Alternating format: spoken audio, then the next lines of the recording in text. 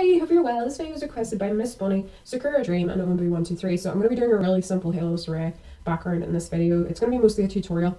So I am using a program called MyPaint. It's free to use. It's available on Windows and Mac. It can be a little bit buggy in Mac, so preferably use it on Windows if you can. If you can't, then there's a program called Wine that you can put the program in and then load it as a Windows program in Mac. And I think there's some tutorials online how to do that. So I've already gone ahead and added the template into the program. I have locked the layer for the template because I don't want to draw on the template, okay? But I've got layer 1 and 2 open here, so I'm going to use layer 1 to do some sketching. So basically what I would probably advise when you start off doing anything, whether it's a golden apple coat or Helios array, is to just sketch in to start with. So what we'll do is we'll just start doing a basic sketch, alright? Nothing particularly fancy, just to sort of give us a guideline. So whatever you want to draw, whether you want to draw a castle in there or a dragon or whatever you feel like. So it doesn't have to be particularly neat per se, it just has to, you know, give a basic idea.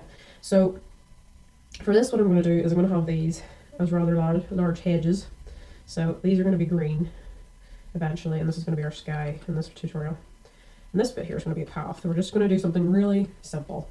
Alright, so I'm going to go to layer 2 now, and I'm going to start off with just getting our basic path set down. So I'm going to go with this pen for now. Now you can see that I'm going over the edge here, right? And I know that probably is like, oh my god, no, you're going everywhere. Don't worry, because, as I said, the template's not being affected, so it doesn't really matter, but I don't really like that brush, so I'm going to change the brush.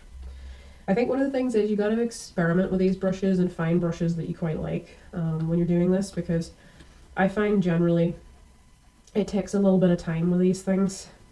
And I found when I did a lot of coats in this program, I started to find brushes that I liked. I liked what they did and I liked how it looked, so it does take a little bit of time. Now I'm going to go with a little bit of darker colour in the edges just there. Right, now I'm going to go with some really dark green. I'm going to reduce the size of the brush a bit. The brush is a bit big. So really whenever you're doing these things, it's to be aware of where the horse is, because with Helios arrays, I think it really is important, especially in the creation space, that people can see where the horse is and how it looks in retrospect to the rest of it, because if they can't really see their horse being inside that Helios background, it's not going to really appeal. So I think it's very important that you kind of, whatever you're drawing, is to make it immersive, make it look like the horse is really in there, and not just a case of, you know, it's kind of in there. So we're going to kind of go with the fact that the hedge just keeps going. So now this isn't going to be great, it's not going to be fantastic, I'm probably not going to finish it. I just want to give you a rough idea, because like a lot of my coats that I've worked on, I think the one that took the longest took, now that wasn't the background, but it took 40 hours roughly. Some of my other ones have taken around maybe half that or something, or close to it, so it takes a long time to do a lot of these. It depends though how complicated you make it for yourself as well. You could go for something really pixely looking and really game-like and really cartoony, and it probably will still take us just as long to do, it's just that it may take you slightly less time. I quite like this brush at the minute because I kind of feel like it's giving us a sort of a leafy, sort of green sort of effect. Looks like it might be a hedge, so we'll just kind of keep going with that. And then I'm going to get some darker, I'm going to go with some really dark black down the bottom. Although it's not coming through particularly dark, let's see if we can reduce the opacity a bit. Yeah, that's okay, that's a bit harsher. So do have a play around with the brushes and so forth when you're doing these things, because it will sort of help. Now you're probably thinking I probably should have done the sky first, but I will show you why I haven't done the sky in a minute. I'm going to just keep sort of playing with this brush a bit. Now there are certain brush types that you're not allowed to use with horse. I think it's custom brushes. Now I'm not going to be submitting this, and I just want to give you a rough idea of what you can do. I think this is one of the watercolor brushes, so I think this one's alright.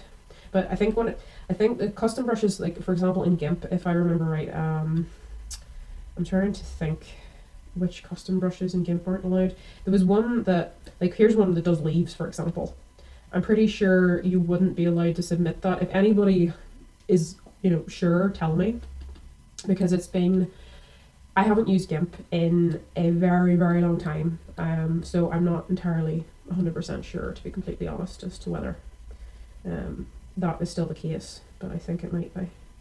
So do go and have a look properly at the at all the different rules around submitting these coats and things, because there are lots of rules around submitting Helios array coats and so forth, and you need to kind of familiarize yourself.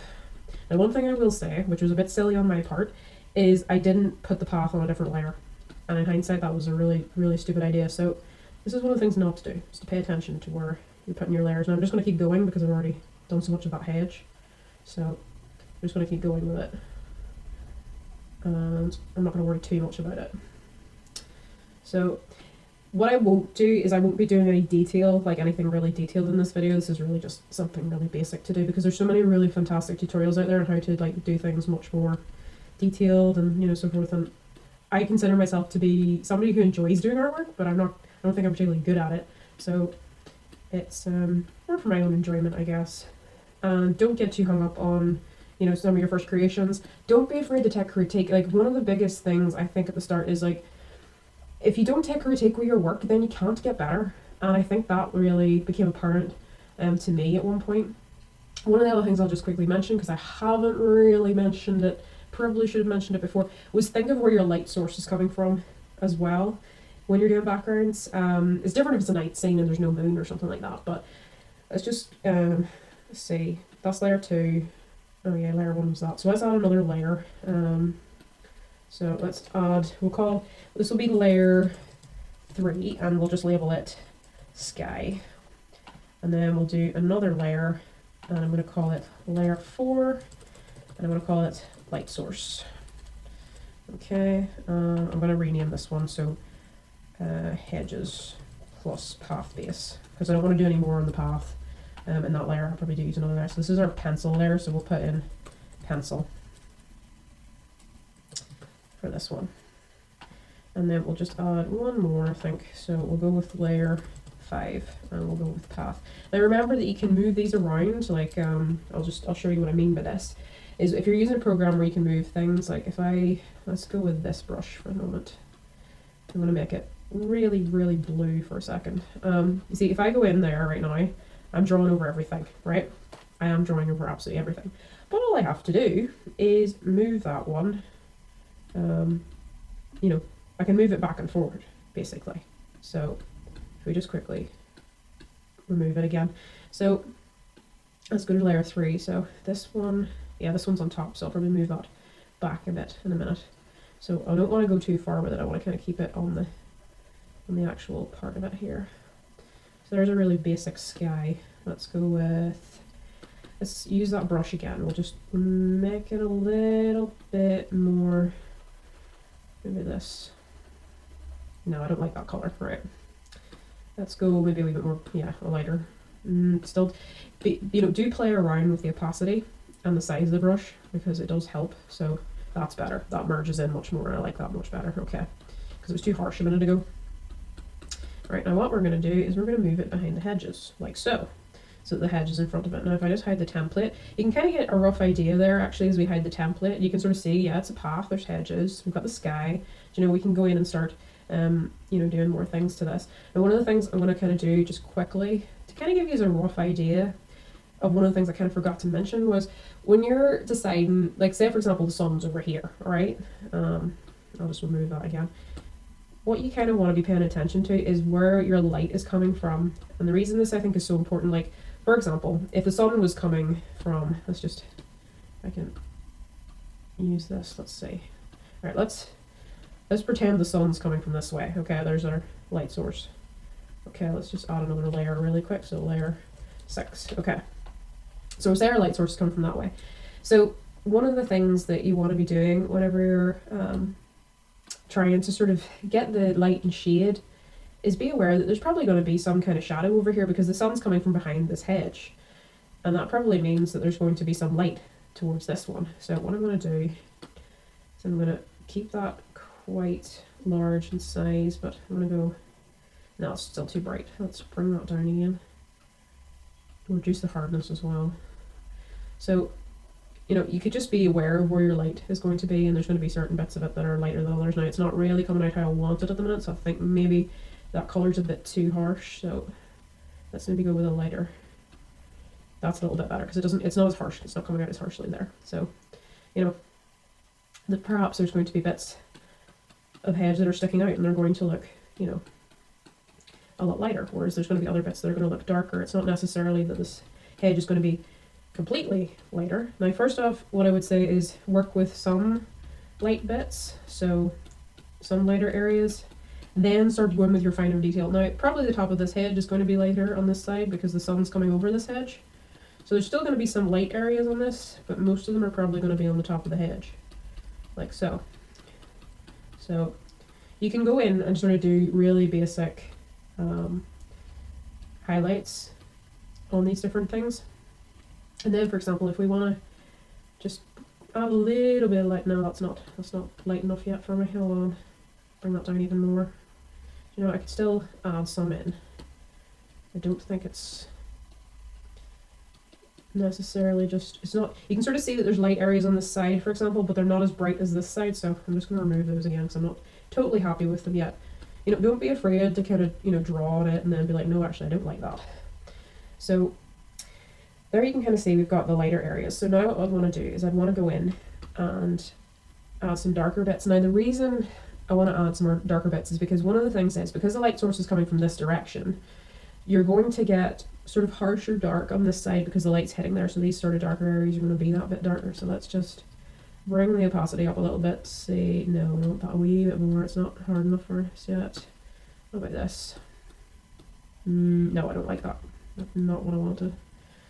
Maybe we should go in with a different colour. And be prepared to sort of play around with different colours. Okay, that's coming out brown and I don't want brown, so let's try something else. Let's try a dark purple maybe. No, that's not what we want. But do play around with your colours. You know, see what works, see what doesn't. Like that blue, it's like, it's not a dark green, it's like a dark navy blue. That I think looks better. So I'm going to bring the opacity up and we'll take the hardness down. And I think that works better, so let's try that now. I'm going to reduce the radius a wee bit because I sort of want these darker bits kind of underneath some of these shadows to just kind of make it like pop out a wee bit more. And I'm going to darken this down here as well because I feel like this needs to be darker. So let's just kind of add these wee bits in just to sort of see. But you can play around with it, play around with your colours, you know, test things out. Not everything's going to work, but some of it's going to work really well probably for you. But there's just a really simplistic, now I'm going to remove that. Now there's what we had a minute ago, okay, just as bland as it is, okay, and that's it with some shading in it. Now really that's very early shading. I mean, if we wanted to start getting really fussy with our shading, I'll just show you how fussy we could get with our shading. Let's go for we'd start to go for much harsher colours, but we'd start to win a lot, what's the word I'm looking for?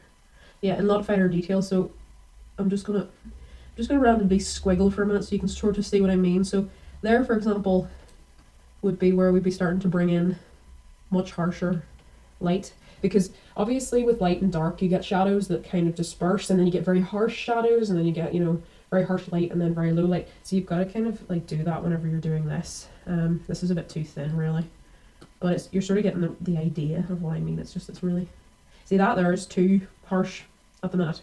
You know, it comes out far too much. So let's reduce the hardness maybe. And that would sort of be closer on to what I want, but not exactly. Trying to think of the brush that I want. I know there's a brush that I want for this. I might try that again actually, just a bit larger. It's not far off what I want. Right, let's just quickly over the tops of them. So you can kind of see what I mean. This is a wee bit too much, but you kind of get a rough idea of where you could really start to make things sort of sit out. And then you could, you know, I could go ahead and put flowers on this and make it a lot, you know, more obvious. Now with the path, let's just go back to the path for a bit. I don't think we've got anything on the path at the moment, so let's go with this. Let's go a bit harsher on the opacity with this. So, as I said earlier, because we've got our sun coming from this way, this side's going to be a lot darker. Let's put this, do we want this above? No, we want this underneath the hedges, so, you know, we're going to kind of bring that forward a wee bit. So on this side, we're probably going to have a lot more dark. You know, we can kind of, oop, that wasn't exactly what I wanted. No, hold on. We want that to come out a bit more. There we go. We don't want it too obvious what's going on down there. So, alright, let's say I want to reduce the harshness and reduce the opacity there. Sort of start to merge that in a wee bit. I suppose it depends too as how you harsh you want that, because I kind of liked actually that sort of harsher shadow line, because it looked like if it was really obvious that the sun was coming out there, that would be kind of a nice way to put it in. Then obviously you can go in and do your lighter bits as well, so you know, make certain parts of the path lighter and so forth compared to other bits. But I'll quickly do a little bit of cloud in the sky, just a little bit, not a lot, but just a little bit. Let's see. No, I don't like how that's coming up. Right, let's try. Let's go with a harsher. No, it's too harsh. It's far too harsh. Right. Did this? No, that's too chalky looking. Right, well, I'll do a basic cloud. We can do a really basic cloud and then we'll go from there. So there's our basic cloud. You know, I tend to find that there's actually a lot more color in clouds when you sort of look at them more closely. Now, we sort of have our sunlight, this source of light over here, you know, I'm going to delete that arrow, it's just I'm putting it there for the purposes of this, but like for example, we'd be aware of where the sun was and how that would be reflecting on the clouds for us. So let's reduce, actually we'll bring that up a bit.